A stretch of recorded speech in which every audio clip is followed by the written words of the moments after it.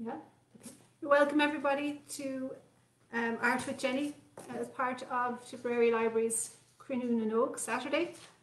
Today we're going to be making a castle, and that castle is made out of cardboard tubes from your kitchen roll and smaller tubes from your toilet roll. Now if you only have the kitchen roll tubes, you can cut those in half for the smaller turrets of your castle. So that's what we're making today. Okay, now the other thing that we're going to make is a pasta frame. Okay, and the cardboard for that can come from a cereal box or a piece of cardboard from the back of something, or a cardboard box. Anything at all will do for that. And you just need some pasta from the kitchen. Okay, so we get started with the castle itself. You'll need 4 of these tubes to start off with. We're going to paint those.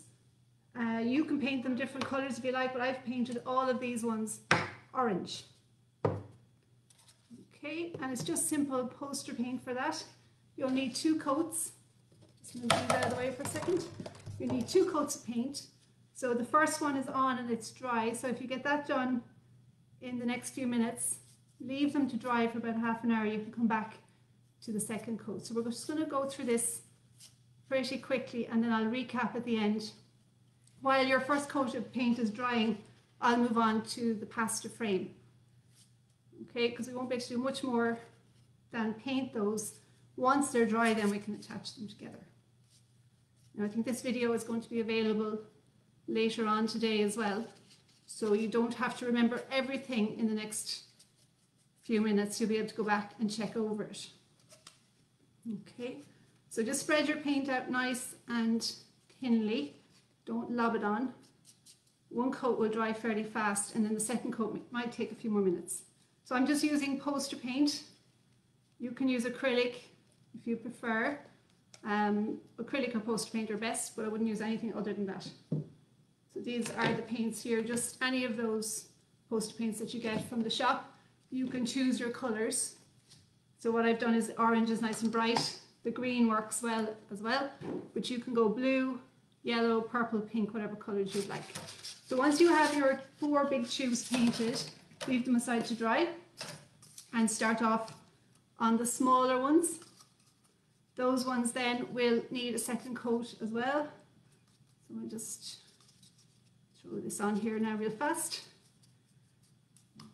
Okay, once those are painted and stuck together, stapled together, then you'll be able to put on the windows and the doors and any other little decorations that you want to add yourself. You could put on sequins, buttons. You use markers to paint in your details and all as well. So that's fairly simple once you have this part done. Okay, again, leave them to dry. It's nice and warm in your house today, they'll dry quite quickly. Okay, the next stage while you're waiting for those to dry is to make the roof for your turrets. So what I'm using here is any circular bowl, not too big, like a cereal bowl size, or a compass and a pencil. Okay, place your bowl down on a piece of paper. You choose your colour. I've chosen the yellow because it's nice against the orange, but any colour at all of paper. Put it down on the paper and draw around it. Just use a marker for this so you can see. Holds the center of the bowl so it doesn't move. And there you have your circle. Now you're going to halve that, because these turret roofs are made of semicircles. So just half it down the middle. Okay, so you get something like that. Circle with 2 halves.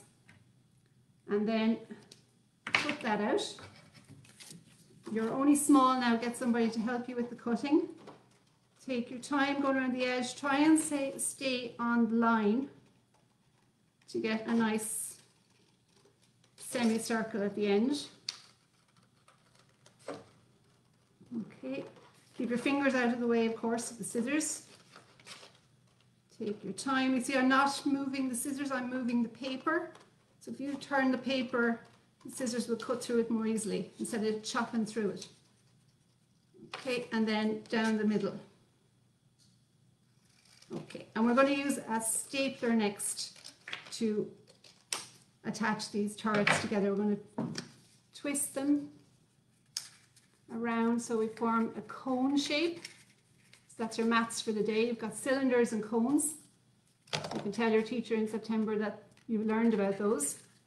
Get your stapler. Now this is the best thing because it's sturdy. Glue might not work. Okay, it might not hold it, but sellotape would be fine too. So staple your little roof like that. Make 4 of those. Okay. And hopefully you'll have a stapler that works better than mine. Okay, 4 little roofs like that. They're going to go on top of your towers, your turrets. Okay, 4 little roofs like that. Okay, put this down the middle again. Okay, now once your paint is dry, get those 4 parts of your castle together. You can play around a little bit there, see which angles you want them at. That looks good there, I think. Okay, so the 4 of them are together, and then the smaller ones, place them just to see, you decide yourself where you want them to go. Okay, now my paint on this one's a little bit wet, so I'm going to leave that one aside for a second. And before we staple these together, we need to cut in the crenellations at the top of our towers. Okay, most castles have these, the form of defense, and that's where the soldiers would have stood with their bow and arrow. So to do that, take your scissors and cut about 2 centimeters into one end of your tube. Again, if you're small, get some help with this bit. So I think it's going to be about 8 slots that you're cutting, and then fold down every second one. Okay, so that makes your battlements on your tower. Okay, so you do that with all of those small ones. Now my paint isn't dry on this one, so I'm going to cover it with orange paper instead, just to show you if you don't have paint, this is another way of doing it. So place your toilet roll tube down on some orange paper, any color that you have. Measure it from the top of the page to where it finishes. Draw a line. Okay, like this. Cut it out.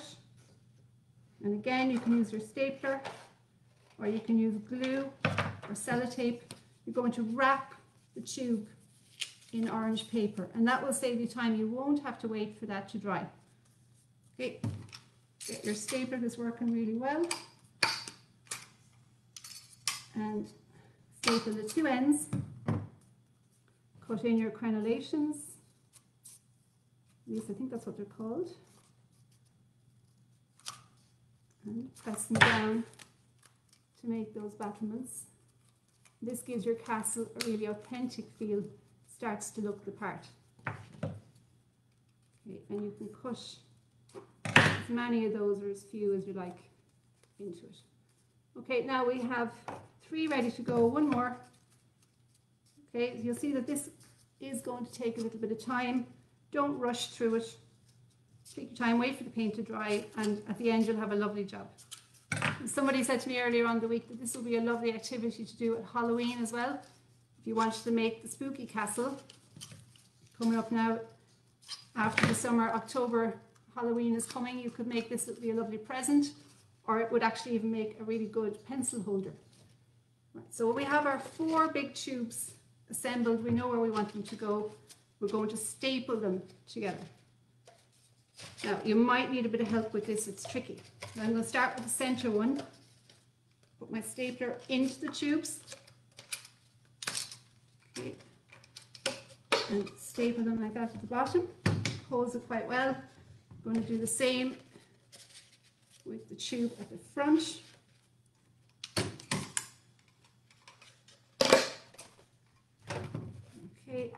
one more big one.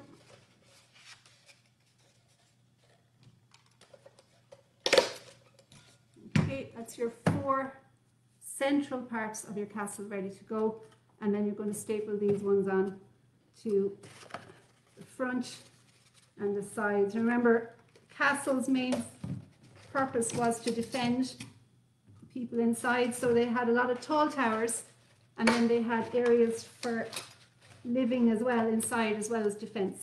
So these smaller towers are their defense part, where the soldiers would have been, and the taller ones then are where their families would have lived quite safely.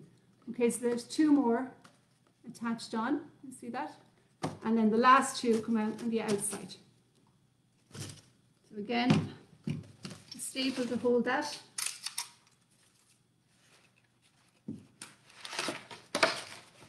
One on either side. We're getting there now.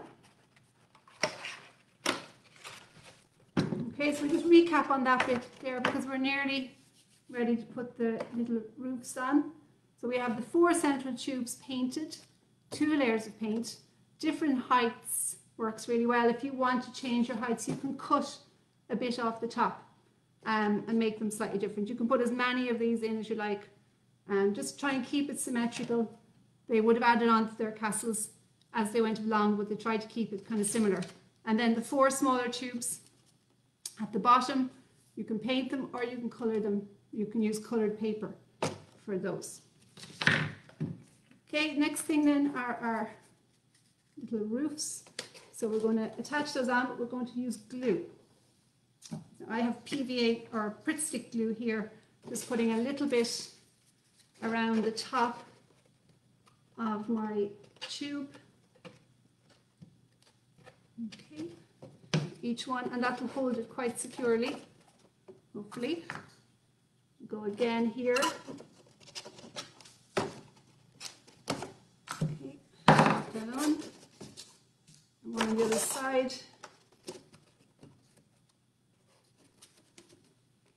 Okay. We were making 4 of these, weren't we? You might only need 3. If you want to do what I did here with the green one, I left this one with just the battlements. So you can do that as well. Like I said, you can do anything you like with this. It's up to you. Once you have the basic materials, the world's your oyster. Okay, put that down there. So there's our 3. How does that look? Yeah, I think I'll go with another one.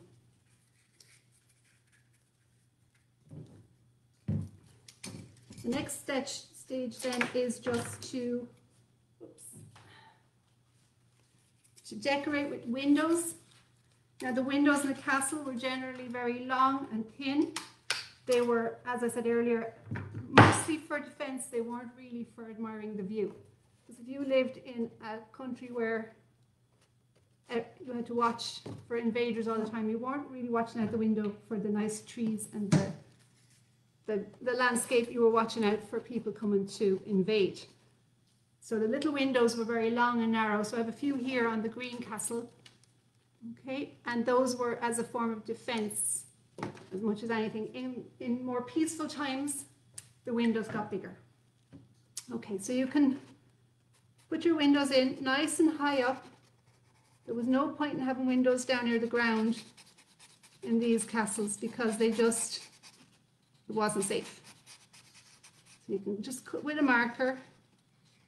I'm using a black permanent marker, but you could use any sort of marker. Put in your little windows all along there, and then in this one I also put in some creepers and a big front door. Okay, so that's the castle.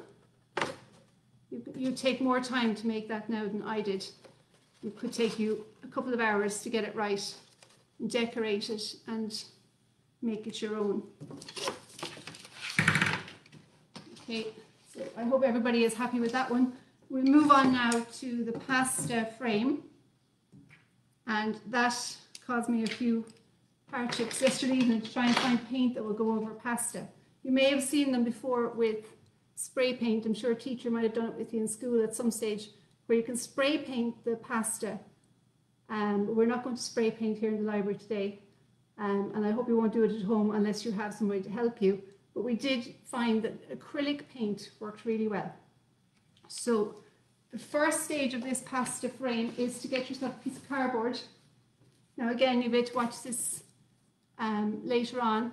Piece of cardboard, this is from the bottom of a tray of cans, or now not alcohol cans, drink Coca-Cola cans, or this piece of cardboard here is from the back of a pack of paper. So either of those. Get a grown-up to help you decide what size you want your opening to be in your frame.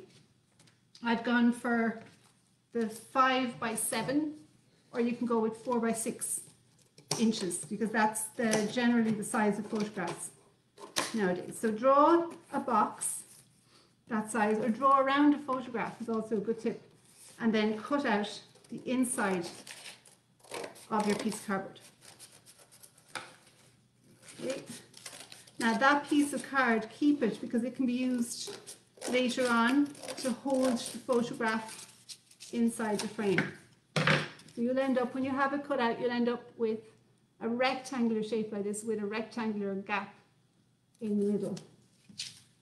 Okay, and then the pasta that I'm using is this butterfly pasta. I like the little bows. You can use any type of pasta that has a good surface area, because you want it to stick to the frame. If it's very thin, like spaghetti and things like that, might not work as well, because you have to get a layer of glue onto the surface and it needs to stick onto it.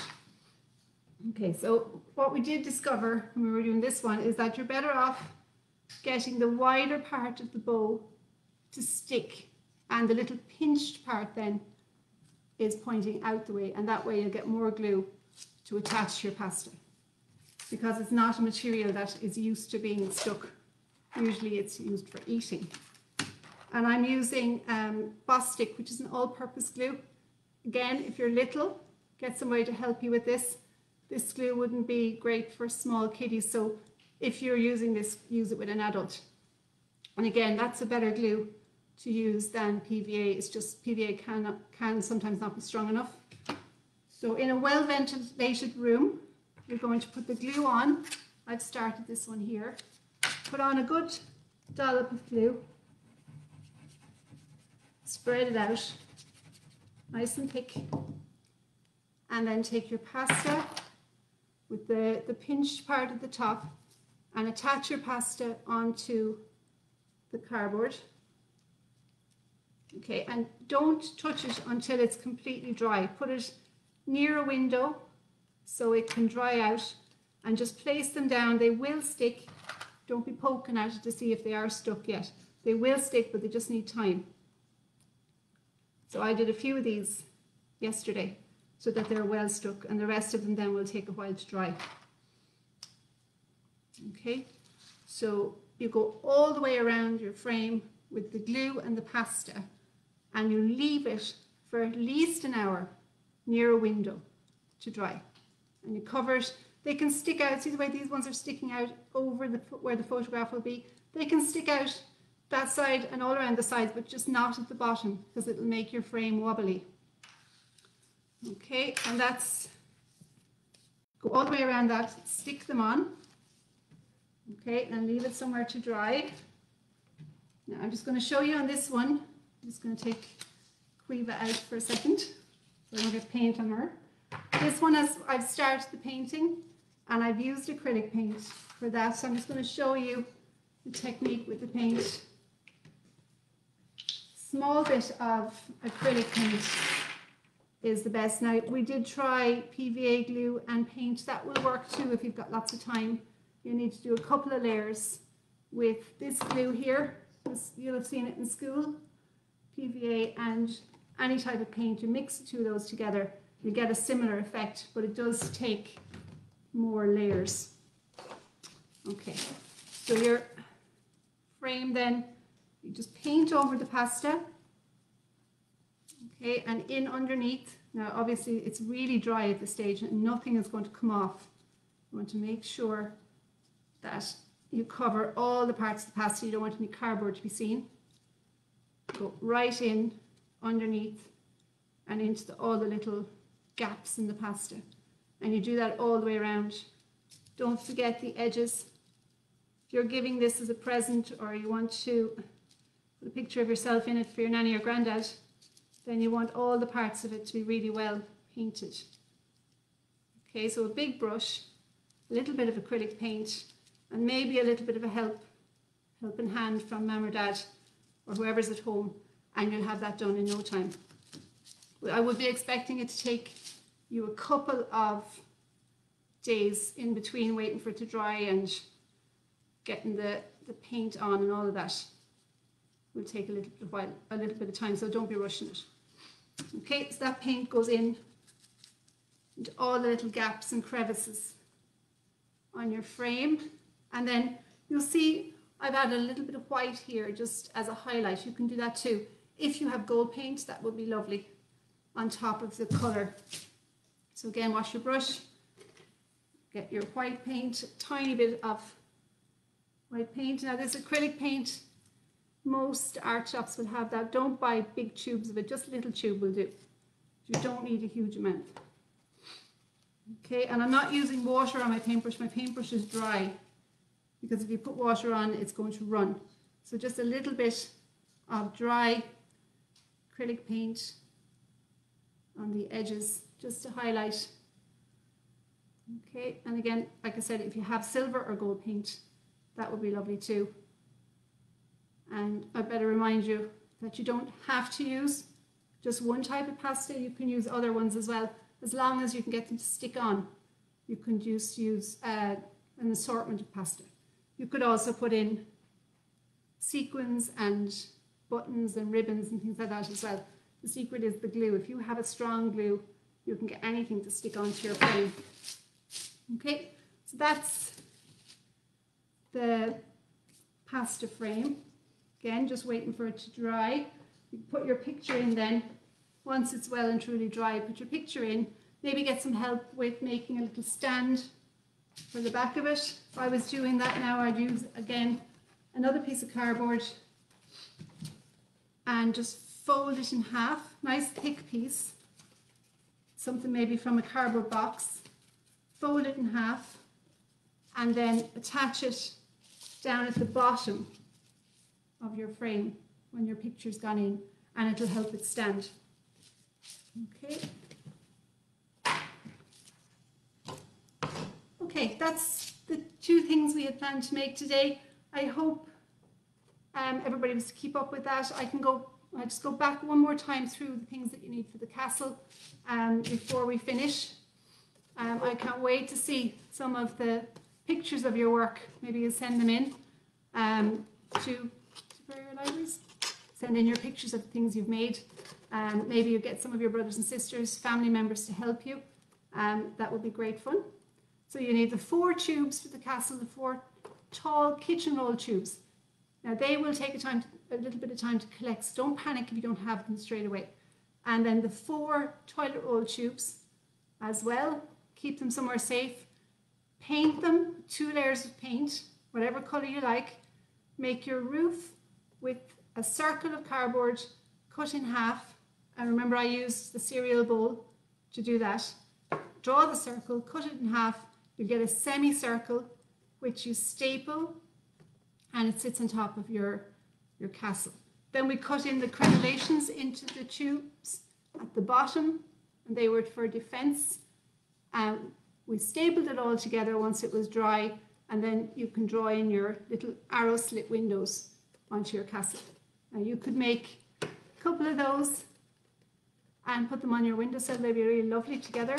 This one we found during the week was very handy for holding paintbrushes and pencils. So maybe while you're at home doing your art and doing a little bit of schoolwork till the end of June, you can hold your pencils and things in there. If you want to put a bottom on it, simple enough.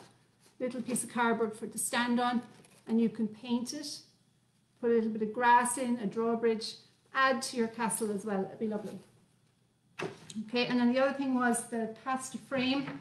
We had a piece of cardboard, stiff cardboard, cut out the shape of a photograph in the frame. Then you're using your strong Bostik glue and your pasta and you cover the whole frame with your pasta. Leave it to dry near a window. When that's dry, then you paint it with your acrylic paint, a couple of layers of that, leave it to dry again, and then you're ready to put your picture inside. Okay, everybody, that's it. Thank you very much. Enjoy the rest of Tipperary Library's Cruinniú activities today. There's loads more to come, and that's it for me. Thank you very much.